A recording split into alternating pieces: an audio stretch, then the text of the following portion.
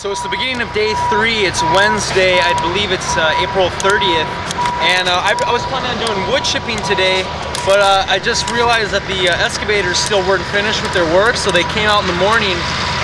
Unbeknownst to me, I didn't even know they were coming, and they wanted to shape the land some more, and I'm kind of bummed out in a way because I really wanted to leave a lot of the soil alone and just start to add in some more compost and mulch it, and it was going to be really good.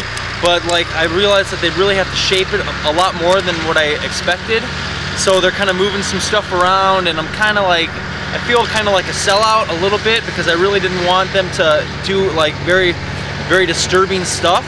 But what I'm planning on doing, I'm gonna rebuild the soil. I'm putting in more stuff, more compost, more peat moss. The worms are coming tomorrow, so it's gonna be able to restructure itself. It's not like some Kemlon suburban, you know, turf grass or whatever. It's gonna be, you know, I'm rebuilding, but I kind of wish they wouldn't have come in here and kind of push the stuff around. But we have our ideals, but when you really come down to it and things need to be done, and you only have a certain amount of time, things kind of have to be done a certain way, even if you don't want it to be done that way. But they're getting a lot done. I mean, it's amazing. What took us 2 days as far as breaking the brush apart is probably taking them like 10 minutes. It's kind of pathetic how easy it is for them. But,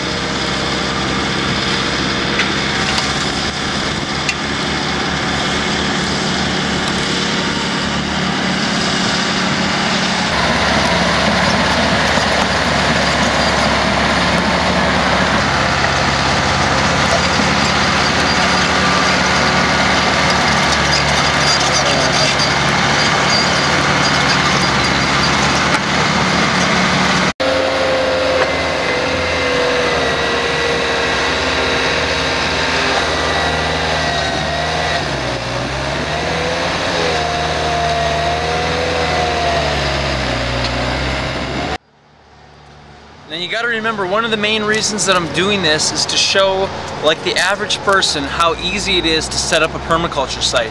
And if I'm going to suggest that people dig up stumps with shovels and do everything with their bare hands and do everything like the old-fashioned way, that's probably the best way, but it's going to take them months and possibly years to do something that these machines could probably do in like a week or a couple days.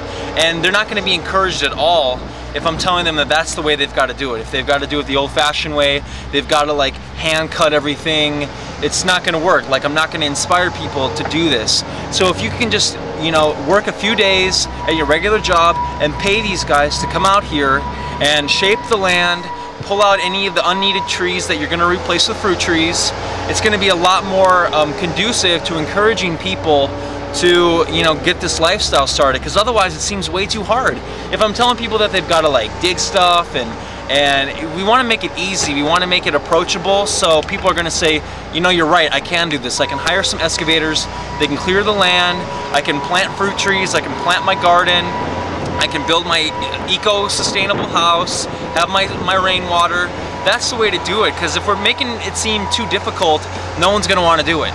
So I'm suggesting, you know, if you've got the time, by all means do it. And if you're encouraged enough to do it the fully sustainable way with hands and shovels and all that stuff, then by all means. But if you want to encourage other people, like the regular 9-to-5 suburban, you know, family of 5, to get started on these kind of things, you've got to realize that they need an easier solution.